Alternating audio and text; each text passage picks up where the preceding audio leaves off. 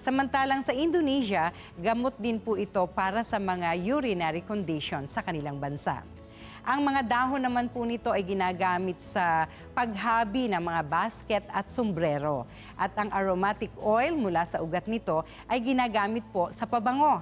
Ang dinurog na tinuyong ugat nito ay ginagamit po sa paggawa ng pulbos. So marami tayong pakinabang sa ating tampok na hiling halaman. Sana po ay makinabang kayo. Magpapatuloy ang inyong pinagigiliwang hiling show ng bansa, ang Hiling Galing sa TV Year 4. Ginaya mo ang hairdo ko, ah.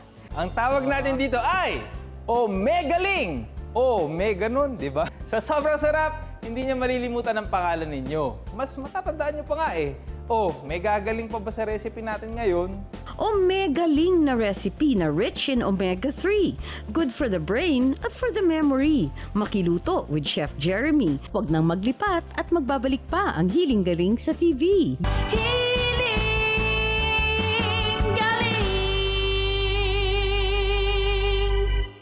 Kung kayo'y may hiling katanungan para kay Dr. E, mag-email lang sa questions@healinggaling.ph o mag-post sa Hiling Galing official Facebook page. Maaari ding magpadala ng sulat sa Hiling Galing main office sa 2nd floor, 522 Quirino Highway near corner Mindanao Avenue, Novaliches, Quezon City. O kaya'y mag-text sa Hiling Galing hotline number 0921-445-0355. Samahan si Dr. E sa kanyang natural na pagiging healthy ng katawan, puso, isip at pananaw sa mga bagay-bagay. Sa Radyo 5, 92.3 News FM at sa Radyo 5 Facebook Live. Tuwing Sabado, alas 6 hanggang alas 8 ng umaga at tuwing Linggo, alas 10 ng umaga hanggang alas 12 ng tanghali. Mapapanood din ang Hiling Galing sa TV tuwing Linggo. Kasama ni Dr. E si Chef Jeremy. Simula alas 7 hanggang alas 8 ng umaga. Get it on 5.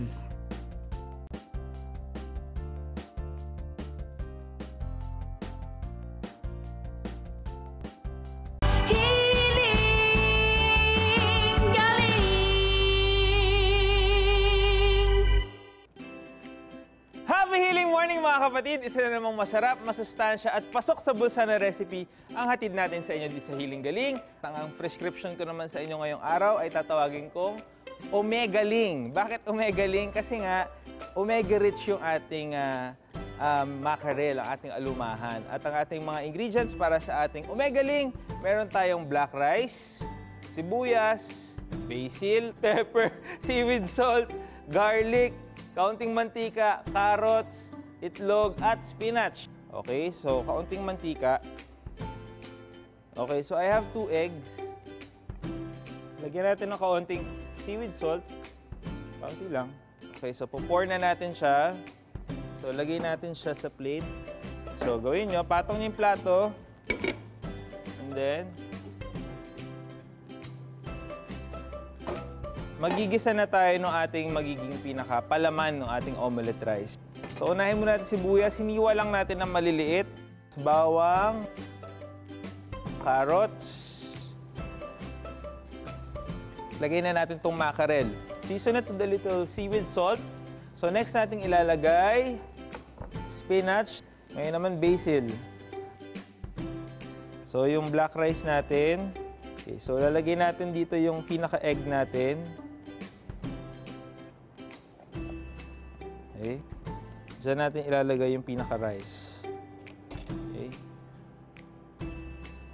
And then, diretso na tayo sa plating. Ito, may isa pa tayong plato. Dito na tayo mag-plating, no? So, sa slide lang natin ito. Actually, flip lang natin. And just like that, mga kapatid, ready na ang ating Omegaling. Galing, no? Insta-shot niya, ha? Ito na, Doc. Omegaling. Ready na ako. Ready Wow! na, Doc, ha? Mainit pa yan. Mabango yung pleasant sa amoy yung itlog Basil. eh. Yung itlog? Yung itlog, may malalanghap ka sa kanya. Nakaka-breakfast ang feel. Bakit mo naman naisip ang Omegaling? Kasi, Doc, yung bisita natin mamaya kailangan ni Nanay Irenea ng omega-3. So, meron siyang mackerel or alumahan. Pero, sosyal na Social na omelette. Na-inspire din ako sa sa Japanese cuisine kasi may tinatawag din na omurice. Okay, anong kaibahan ng omurice sa omelette mo? Siya, ganun din, Doc. Parang nakabalot lang yung pinaka-feeling natin, yung black rice natin. Mas healthy pa to kasi black rice ginamit natin.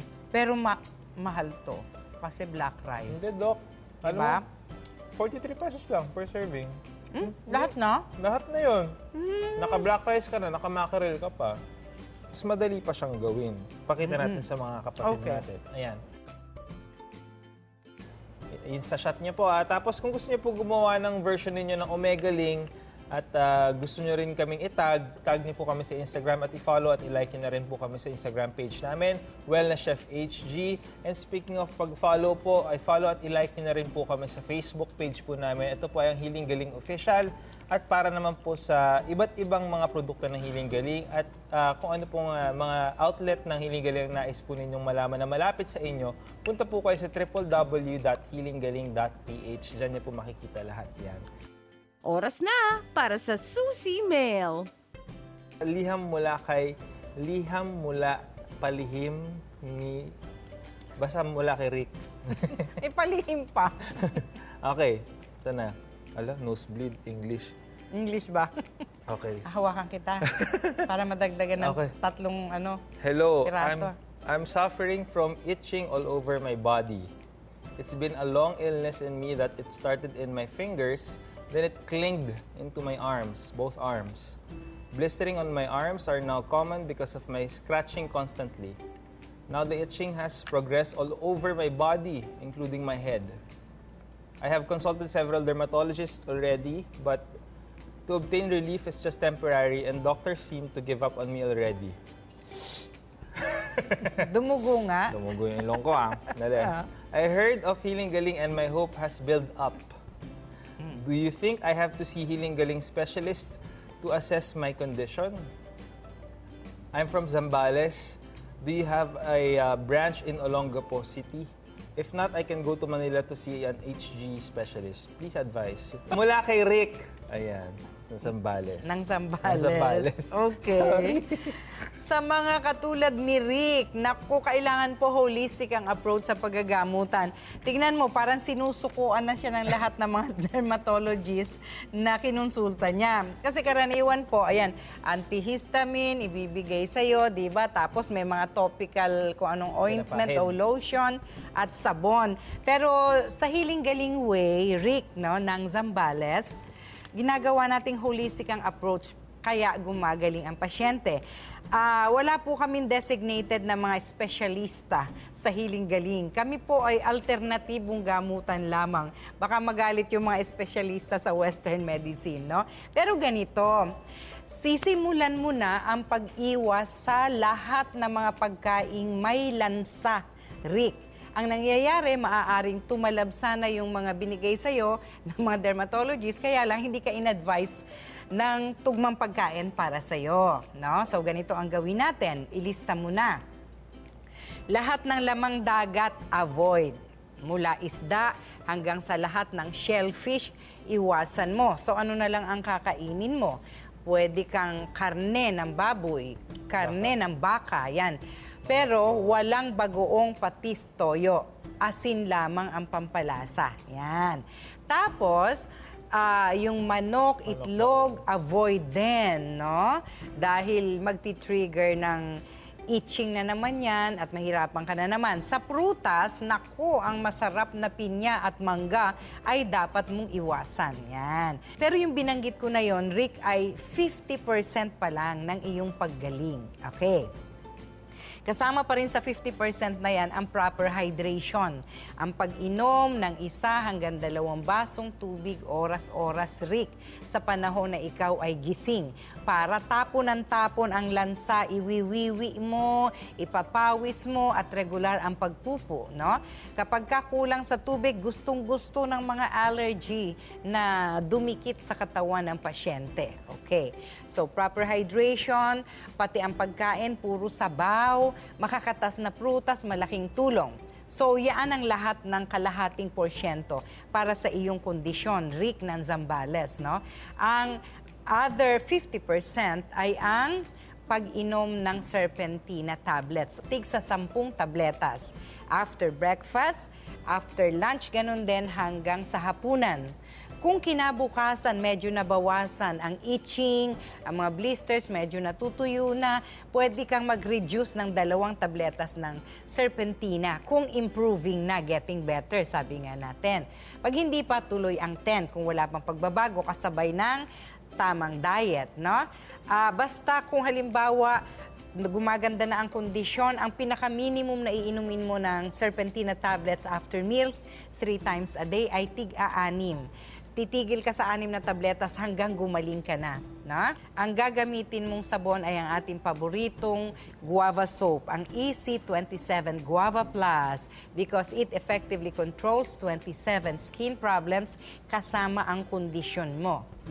Pagkatapos maligo with EC27 Guava Plus, ay i-massage mo bilang parang lotion sa iyong balat ang ating Healing Galing Oil. Sa mga kumakate, yan din ang pangkamot mo. Lagay mo sa bulak, tapos pangkamot mo sa kumakating bahagi ng balat mo, ang bulak na basang-basa ng Healing Galing Oil. Huwag yung kamay para hindi magpilat. At alam mo, ang tuloy-tuloy na paghahaplos with Healing Galing Oil sa mga sugat, hanggang gumaling ay nakakatanggal ng souvenir. So mawawala ng pilat, mamimiss mo yung mga blisters na yan. At para lalong kuminis ang iyong balat, magandang katulong ang pag-inom ng herbal vitamins B1, B6, B12. Nagpapakinis din po ng balat yan kasi gumaganda ang sirkulasyon ng dugo at sa lahat ng dinadaluyan ng dugo, makinis siya. Lalo na kung sasabayan pa rin ng Healing Galing Oil. Ganon ang gagawin, Rick. At ang outlet na malapit sa inyo sa Zambales ay ang Olongapo outlet natin, Chef. Pakilista mo yung kanyang hotline para makontak mo. It's 0928-588-2701. Yan ang Healing Galing outlet sa Olongapo. Hanapin mo ito sa Conti Group of Companies, diyan sa Rizal Avenue, East Bahak-Bahak, Olongapo City. Okay, Rick? Maraming salamat sa iyong katanungan. Sana ay makatulong ang aking payo. At magpapatuloy po mga kapatid ang inyong kinagigiliwang healing show ng bansa, ang Healing Galing sa TV Year 4. For you. Paano nagsimula na napansin ninyo na nag-iiba si Mother? Pagkatapos ng lingaling, nasan ako? Kaninong bahay to? Yun ang tanong niya. Po, nakakaiyak, hindi na kami kilala eh. Nung gumaling na? Nako, mautos na. Mautos na. Nagagalit na, naniningil na.